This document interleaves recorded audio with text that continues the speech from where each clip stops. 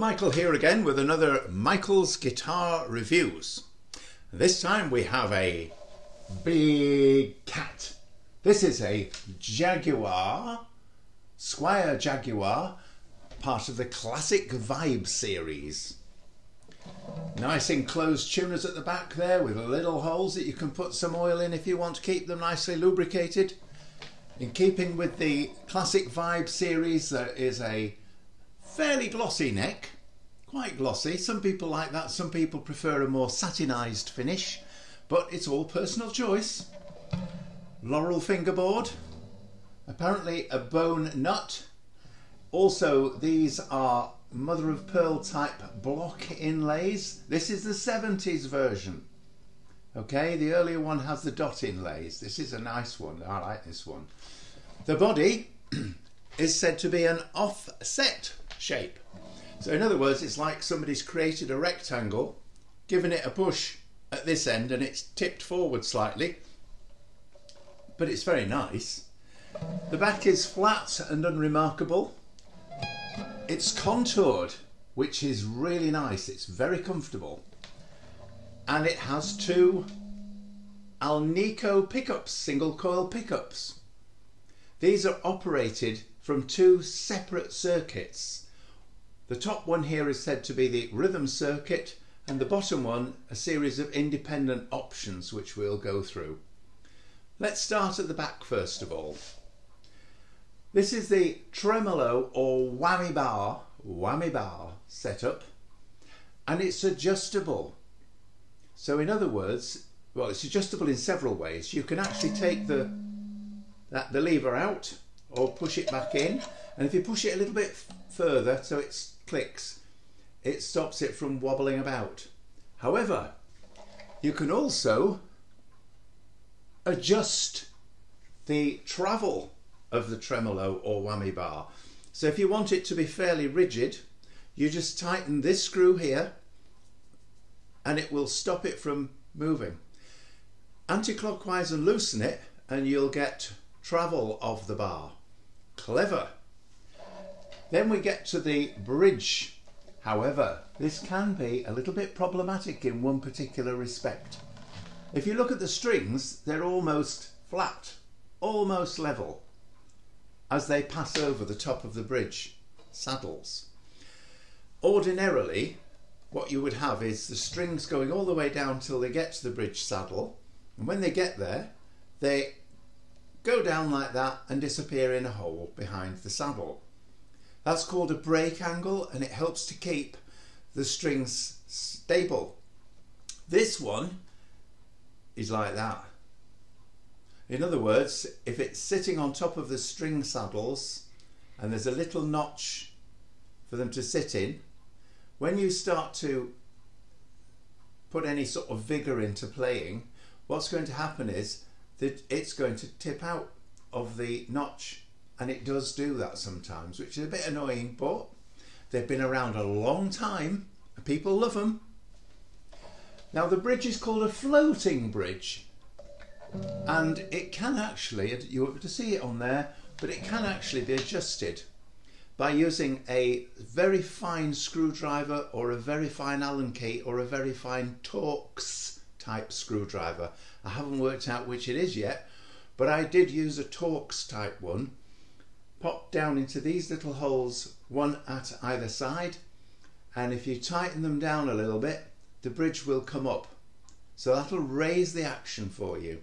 And of course you have independent string saddles here, and these can be adjusted individually by a little screw at the back if you want to move them backwards or forwards for intonation. So interesting. Now these two pickups and the way that they're adjusted. The top of these blingy chrome plates contains a switch which goes that way or that way, and two little wheels which are hidden down inside behind this plate. The first one is the volumes, and you just move the wheel backwards or forwards according to whether you want to increase it, the volume, or decrease it. The one behind is a tone wheel, and that goes this way to make it more treble sounding, and backwards to make it more bassy. So you need to engage this switch upwards in order to select that rhythm feature. If you press downwards, it disengages, and that allows you to use the next set of settings. And here we are. 3 little slide switches.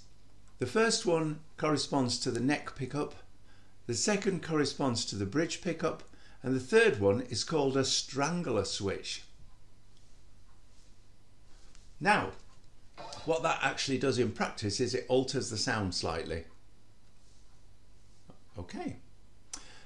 Down here we have the volume rotary control and the tone rotary control, and of course the jack socket input.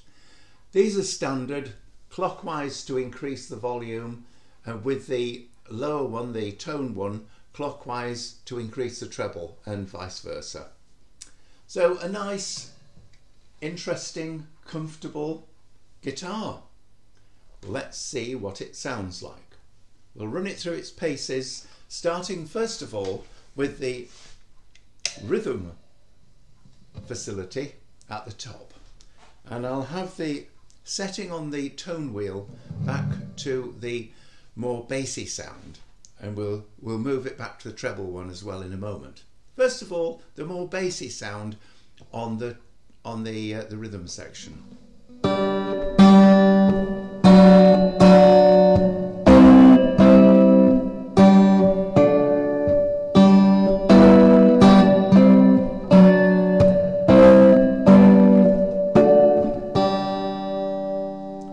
And now for the treble side, moving all the way up to the treble sound.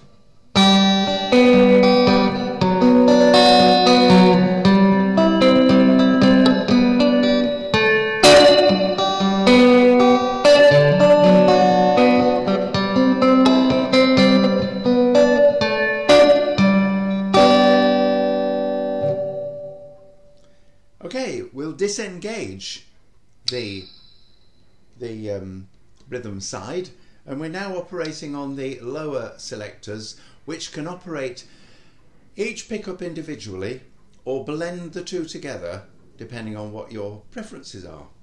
So to begin with, we'll see what the neck pickup sounds like with the tone control turned round to the bassier side, or anti-clockwise. Okay, so this is the neck pickup sounding a bit more bassy.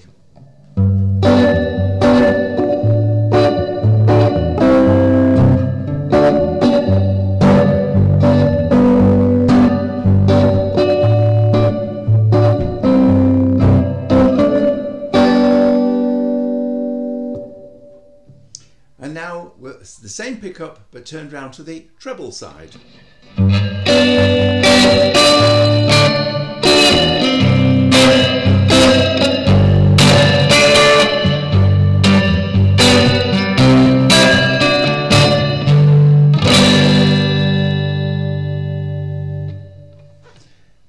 Okay, moving on. We'll now disengage the neck pickup, engage the bridge pickup, and turn the tone down to the bassy side.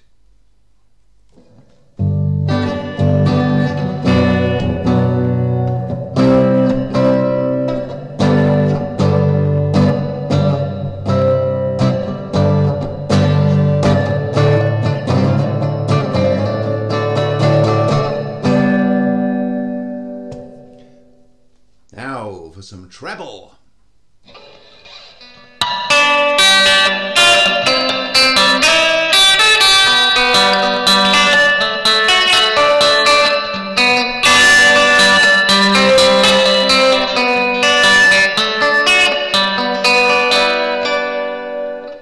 Big difference. And now both pickups together, and this time again with the more bassy sound on the tone control.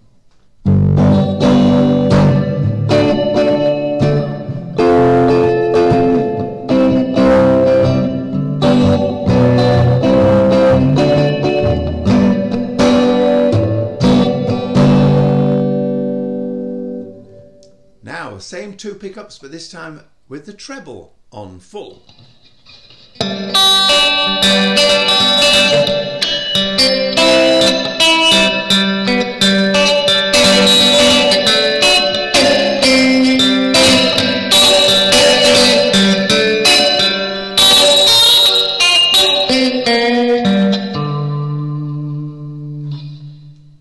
Now that's strangle switch. Let's have the tone setting midway, and we'll try a few chords with the strangle switch in one position and the other position. See what you think.